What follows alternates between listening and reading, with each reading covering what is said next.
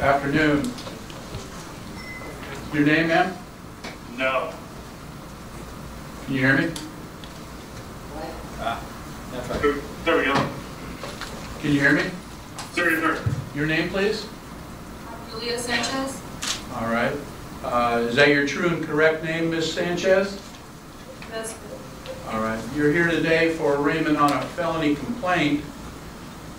You're charged in count 1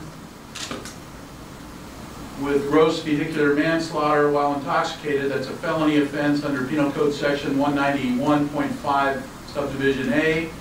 Count 2 charges you with vehicular manslaughter under 192 Subdivision C, Subdivision 1 of the Penal Code.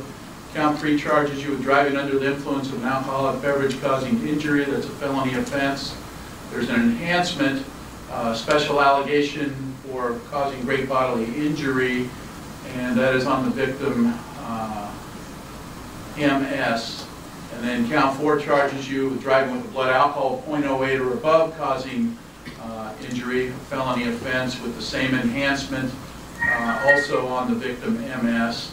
Count 5 charges you with driving under the influence of an alcoholic beverage causing injury, a felony on the victim, JS, and there's an enhancement for great bodily injury on that charge also. And count 6 charges you with felony driving with 0.08 blood alcohol causing injury, felony offense also on JS with the same enhancement.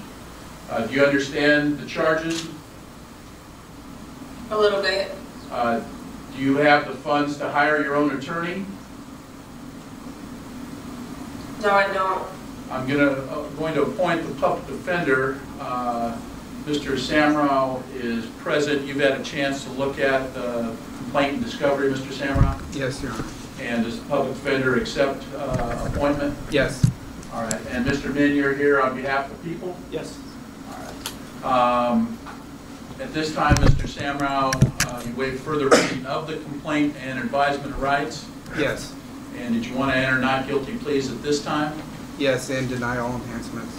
Not guilty pleas are entered. All enhancements are denied.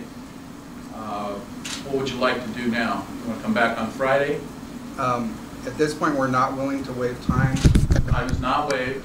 I did suggest with Mr. Min setting a prelim on August 9th. I think that would be the 10th day. But we do also want to come back this Friday for a field review hearing.